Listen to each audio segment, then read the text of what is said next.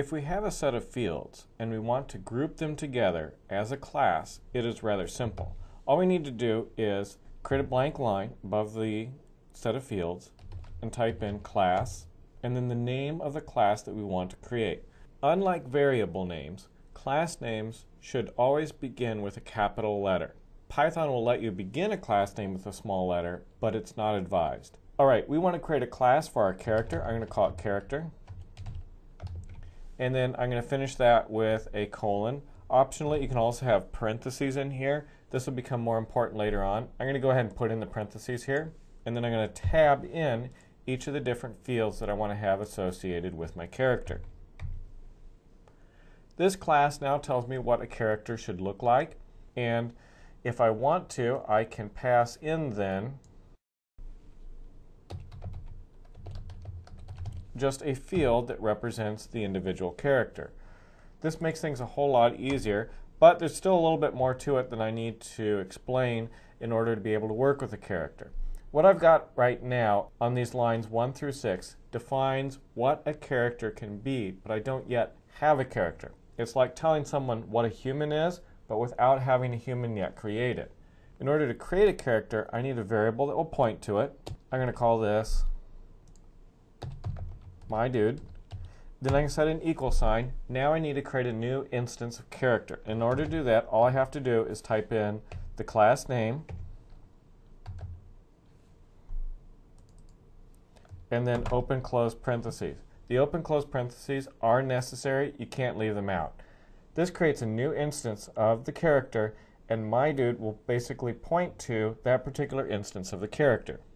By default, all of those fields up there are set to what I've got inside of that class character. If I wanted to set the name to something different, I can do my dude dot name equals Sally.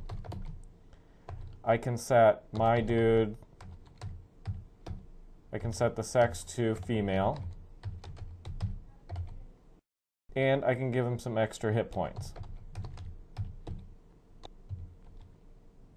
Alright, again, to review, right here, this lists all of the fields, also known as the attributes of the class that I'm defining.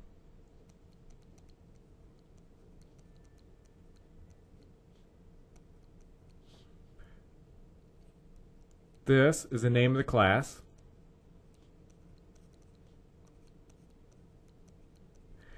And once I've done this, I have not, again, created any characters yet. All I've done is tell the computer what a character is. This creates an instance of the class.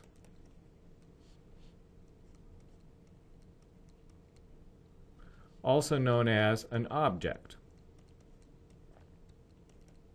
An object is an instance of the class. Like Bob is an instance of a human, Sally is an instance of a human, Fred is an instance of a human. The class would be human, and the particular instance in this case would be Bob, Sally, or Fred. This is simply a variable that points to that particular instance of the object. It is important that you remember that it points to it. It doesn't actually end up being that particular object. Later on, when we talk about references, we'll show how that's important.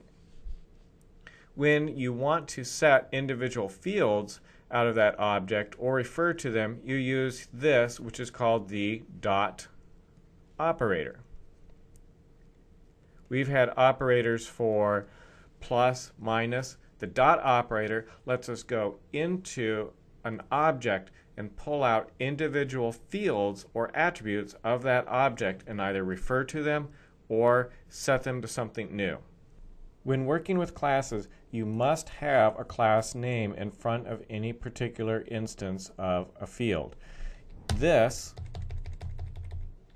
works, but it doesn't set the fields in the particular object. What I've done is create brand new variables called name, sex, and max hit points, and they have nothing to do with the character.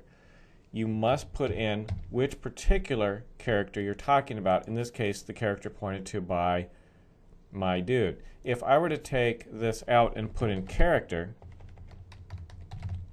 this doesn't work either. This is like saying human's name is Sally, and then the computer's going to say what human's name is Sally, because there could be 5, 6, 10 humans. There might not be any humans. You have to tell the computer exactly what human you're talking about, and in particular the human that you've created that is currently being pointed to by the variable called myDude. If you want to call a function, in this case I'm going to need to move this function up here.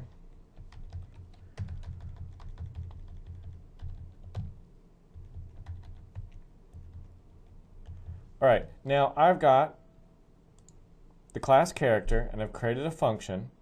If I want to refer to name, sex, max hit points, current hit points, remember, just like before, I need to put in my character, which is going to be the variable name that points to the human that we're talking about, and then I need to use the dot operator to get the name out of that character. And I can just put that in front of each one of these. So that line's getting long. Let's hit next to return here.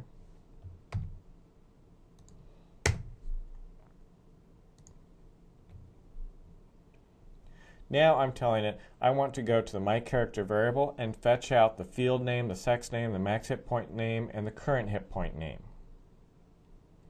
Then when I call it down here, I can do display character and pass it myDude.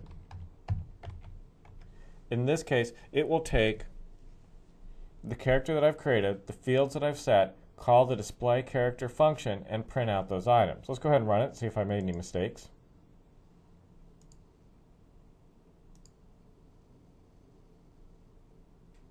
And it works. It printed out Sally, that it was female, max hit points, and current hit points.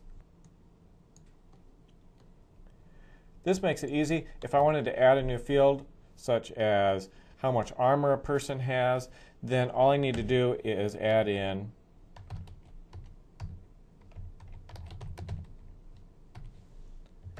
and that's it. It'll automatically be passed to display character. I would need to add in here display character if I wanted to print it out, but everywhere I've got the function called, it's automatically going to pass that data along so that it'll be available to me. Classes make this a whole lot easier to work with when you're dealing with quite a few attributes about a particular object. Another nice thing is that if you're working with quite a few different characters, all you need to do is, for instance, create a hisDude equals character. And now I've got a second character with all those same fields created.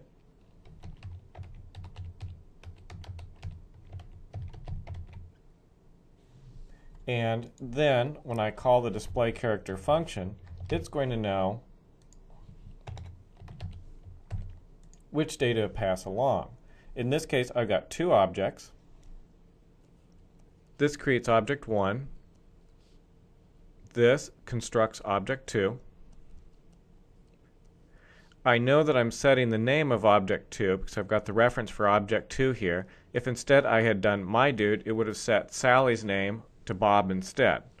This tells me to print all the fields of myDude, and this tells me to print all the fields of hisDude.